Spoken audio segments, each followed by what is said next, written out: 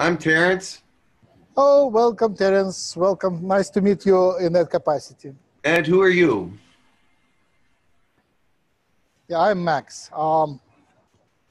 Okay, Max. All right. Nice to meet you, Max. There must be a reason why you called. I just discovered you like a few weeks ago, and I listened to your recordings. There is like lots of stuff which was recorded now on YouTube, so it's great to connect in that way. And I really appreciate your scientific breakthroughs, which are well recorded. And I'm in particular, I'm working now on the DNA part of that, and you had wonderful hypothesis about DNA carrying the memories and involved in thinking, and your ideas about genetic evolution. It's all amazing. It's nice to find that you pronounced that many years before others. Yes, thanks. I appreciate your nice, kind words.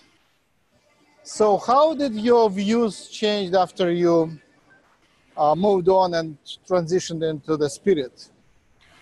How did my abuse change? No, views. Your views. My view. Yeah. How did my views change? Well, yes, I still maintain many of the things that I brought forth. As you could see, I was a visionary in many ways, and Yes. still am. I like to look forward, but I like to look forward from the present. And where I am right now, I'm looking forward to the presence of your world and seeing that a lot of things that I said are still not there yet, but are coming. But I like the fact that from where I am now, I can see that there is more than one kind of way to manipulate the DNA. There's more than one way to handle some of those solutions. And one of the things that I've discovered that is very amazing is that when talking to the DNA, it actually listens, it actually pays attention to human thought processes. When it is involved in the subject matter, it actually becomes involved in the conversation. Wow. So, in the sense that you are manipulating your own body in a way that is personal, private, and respectful. You see, your body, your mind is telling your body what to do, and your body respects that. So it's just like smoking. If you smoke, your body is saying it will eventually show you that it does not like that. It will reject smoking, or in some cases, and this is what I found amazing, in some cases, the body actually accepts it and does not cause any problem for that individual whatsoever during their entire life. So when we speak to our DNA, what is its character and how do we connect it? What's its vibration? What is its personality of the DNA? It is your personality. It's the personality of the DNA is whoever you are. But if you're meaning scientifically, the personality of the DNA is to create the different eras of your reality. Meaning, as you are a child, it is to help you to learn and grow in size. It's a time release intelligence. It makes sure that when you're at a certain age, you have these certain properties. When you're at older age, you're starting to close the circle back. What I mean by that is, as you're a child, you're sort of innocent, and your thought processes are being developed by those around you and by your own activities and your own curiosity. As an older person, if you reach the age of elderly person, you find that you're going to have more characteristics of a child because you're about ready to leave the earth and enter another body, perhaps as a new individual. So you're preparing for a new regeneration. Right. So when you mentioned that when you have like in DMT trip, there you describe this visual speaking self-transforming transparent eggs or balls, and they had personality. They were friendly, and you described that your best hypothesis that these are maternity world in the spirit world, and these are like mothers which would welcome you to the new reality. So when you come to the spirit world from that perspective, what it was? Yes, when I came to the spirit world from that perspective, that's exactly what it was. It was the spirits of those that were going to return to life. It was the spirit of those that were in the process of being born. It was a wonderful and interesting process. They were just friendly and aware, and they were just exactly who they should be at that state of development. It was wonderful and fascinating. So basically, these are human spirits which you met. Yes. So DMT brings you to the level of human spirits which are somewhere on the borderline between ready to be entered in the human world. Is it right? Correct. Well, at least it did for me. It will do different things for different people, because some people are not ready for that experience because they wouldn't know what it is. I knew what it was, so I was ready for that experience. They may experience more elemental or elementary kinds of experiences because that's where their understanding is. If they are greater in the intellectual capacity and spiritual understanding, then they might reach out to find a greater meaning and a greater perception of what is happening in their experience. So thank you, I get it. Now, what's the difference between the place to which psilocybin brings you and the place to which DMT brings you? So if DMT brings you to the spirits, to the place of the spirits, where does psilocybin bring you? It brings you to the place of original thought. It brings you to a place where you can consciously be aware of what your thoughts are meaning to you and to others. It brings thought processes from other places to you that you can perhaps try to comprehend, try to be part of, and bring back into this realm so that people can understand themselves and others better. It also helps you understand the cosmos, the earth. It depends on what kind of mindset you're in when you go to that place. You can be in scientific mode, you can be in conversation mode, you can be in different kinds of modes, but it's always a learning experience at that point, because you are going into that place to learn something, and you absolutely will, and you will bring it back. And whether it is to be shared or whether it is personal, that you decide. Wonderful, I get it. It's like a mental body. You're more like in a world where mental body is working. Absolutely. The mentality of the body is exposed. It shows you where you are in your mental states. And it also helps you to correct that if that's what you so want. If you don't want that, then it doesn't help you do that. It helps you explore something else. But if you are smart enough, when you go to this realm, you will try to find out as much about yourself as possible first, and then it will help you to gather the most optimum information that can be brought back from it. Right. So now talking about LSD, what is the spiritual place where LSD brings you? Well, LSD and ayahuasca and all those kinds of things take you to a different dimensional realm, meaning that you are now able to see things from a different realm view than you were able to see from the third dimension. So what you have to be aware of is that when you're doing these kinds of psychedelic drugs, is that you're going to see another reality. You're going to experience what aliens and spirits and other things that are not part of third dimension. And what's the difference between ayahuasca and LSD, which, I mean, in spiritual meaning? Where do they bring you? Ayahuasca is more cleansing. It cleanses the system. It cleanses the thought process. LSD does not do that. LSD actually is more of a pollutant to the system, where ayahuasca is a cleanser to the system. Wow.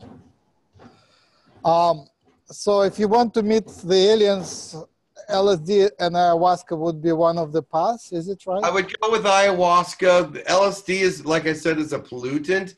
It can cause flashbacks later in your life because it gets trapped in the body, and actually trapped in thought processes, meaning that if you have fears or something and LSD had made you see something fearful, it traps that. It can possibly trap that for a later negative experience. But I like ayahuasca. It's more cleansing. It doesn't last. It doesn't stay in the system.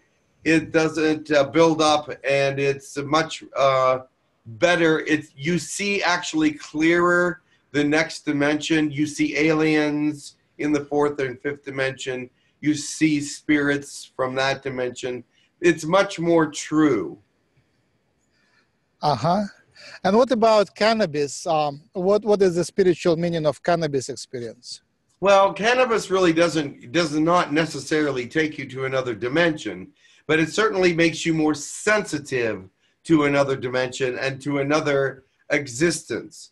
You see things more clearly in the third dimension sometimes, and it brings you to a reality in third dimension that's above the reality that you are experiencing. Does that make sense to you? Yes, absolutely. Yeah.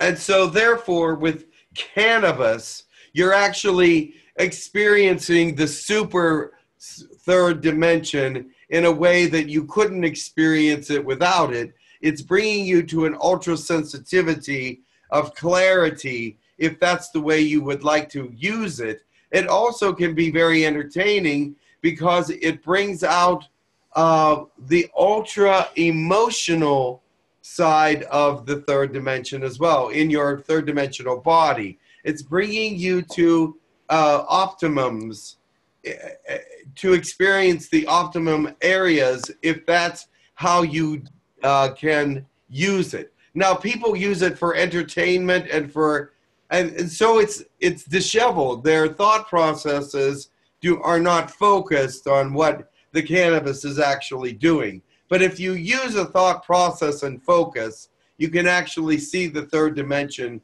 in a very clear and very different way, and it will optimize your the way that you experience it. When you spoke about these things in your life, you often implied that you become you get into a relationship with the plant itself, or the plant species itself. Oh, so yes. What's the character of cannabis as a? It's a more sensuous. Yeah, it's more sensuous. It's in the sense that you become part of that reality. You can actually. Like I said, it's hyper third dimension. So when you're with that plant, you're actually with that plant. You're not just experiencing what it looks like or the beauty of it, but the emotion of the sap going through it, or how it does photosynthesis. You can feel some of these essences as you become concentrated in the third dimension. Remember, though, it's all third dimensional. Cannabis does not take you to another dimension. It hyper evaluates the third dimension. I see. So when you were in the body, you were pretty skeptical about New Age and pretty skeptical about human-looking aliens. And now from your spirit perspective, did you change that opinion? Yes. Uh-huh. To some extent, yes. Because I didn't want to admit that whenever I was tripping or going with ayahuasca or any of the drugs, that I did see aliens, but I actually did. I didn't want to describe them as aliens, so I called them demons or I called them spirits or whatever.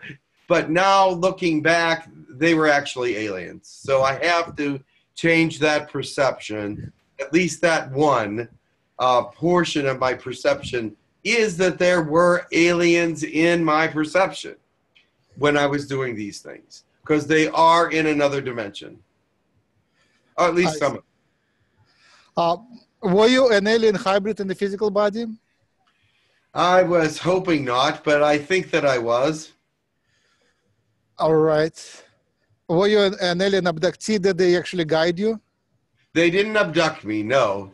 They were actually sort of afraid of me, I think. Right. And what are you busy with now? What's your current agenda? My current agenda is to continue my studies of different drugs, because there's some really unusual ones in other places. And they have drugs in other worlds that we don't have on Earth, or didn't have on Earth.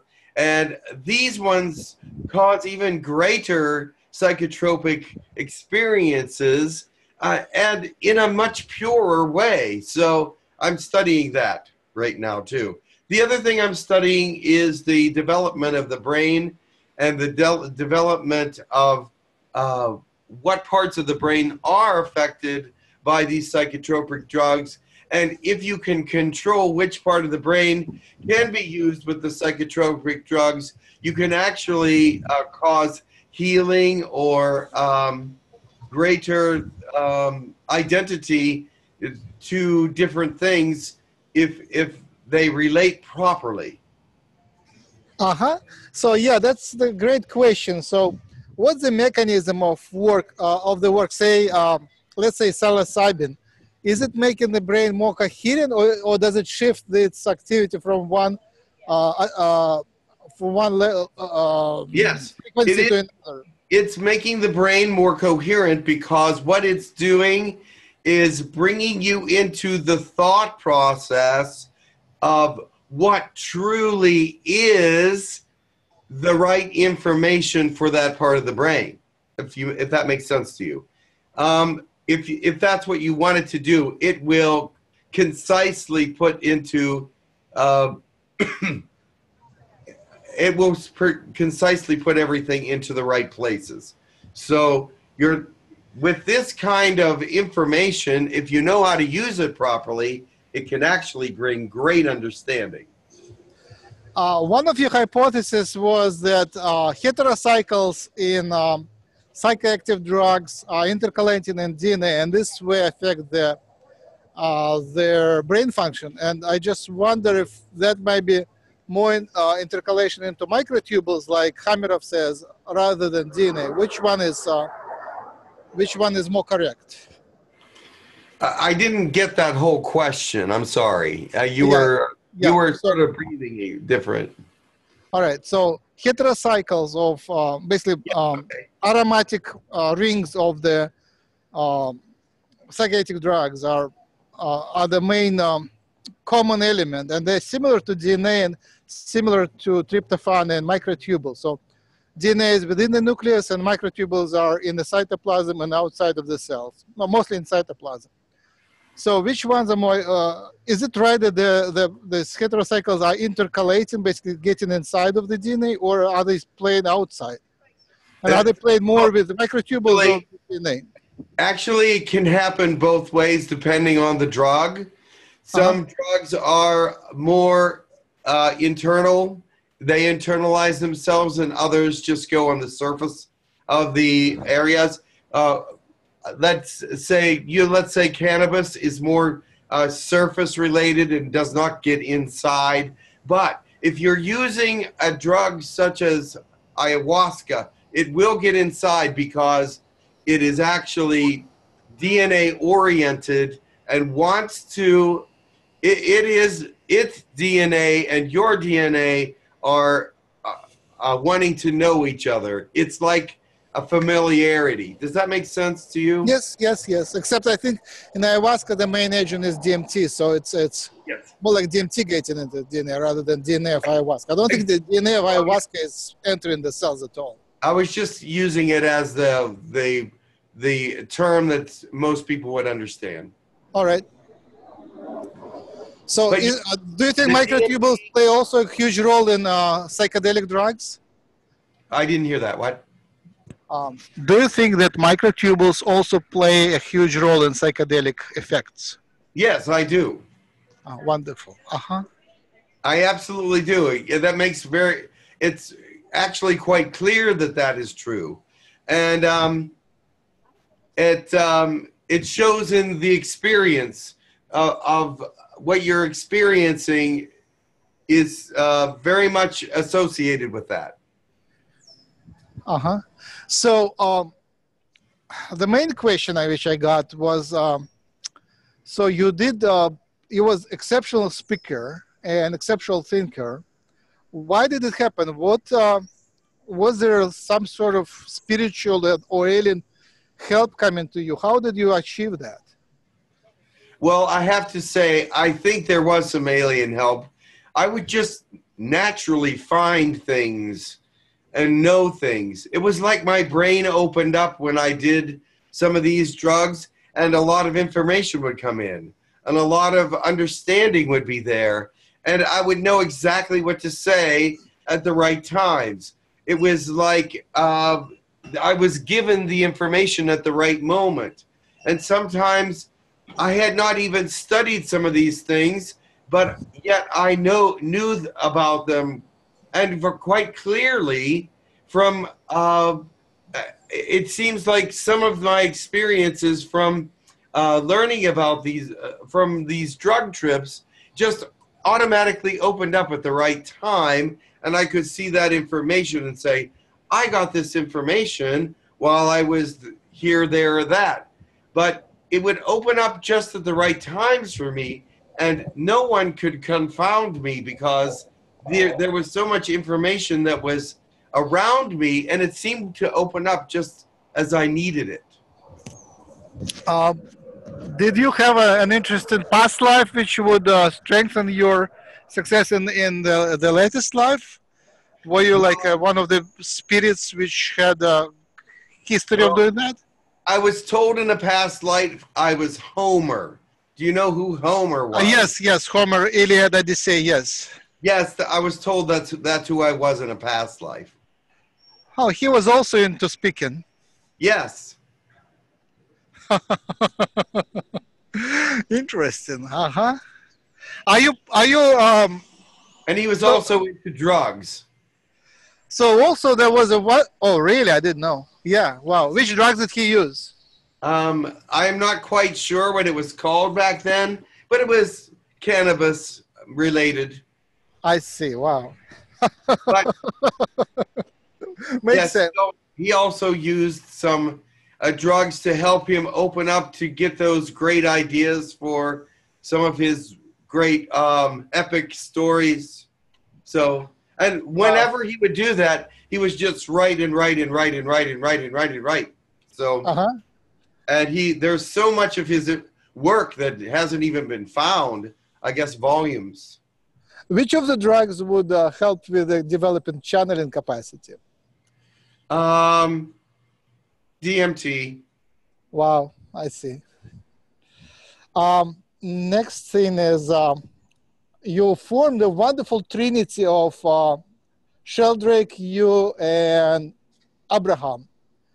What is that? That was mysterious. You guys were like really, when you were together, your level of thinking on camera was like way higher. How does it happen? What's the mystery? All right, let me tell you something. Do you know the group The Grateful Dead? Yes, I heard about it. The Grateful Dead used to do psychedelic drugs also. And whenever they were on stage performing, it gave them the capacity to all become one in their thought process. And that made them the greatest jam band ever. They are still followed by many millions of people because they could change direction and all of them would follow exactly at the same time. That is exactly what certain kinds of drugs will do. When you're with those of high intellect, you can connect with them on a level outside of the physical body. Uh-huh. And so that is what we did. We jammed like the Grateful Dead, only we were intellects. I see. Does that make sense to you? Yeah, which of the drugs did you use all three? I guess I shouldn't ask it on camera. Yeah. No, you shouldn't. Okay. All right. But yes, the thing is, it doesn't matter at this time because I'm not there. Yeah, but the other two is still here. Yep. Yeah, I'm not going to say that. That would hurt them. So, okay. All right, but let's place it in a different way. Which of the drugs would you suggest for group consumption of high level minds who want to think about the future of the humanity? Okay, it's actually peyote. Peyote.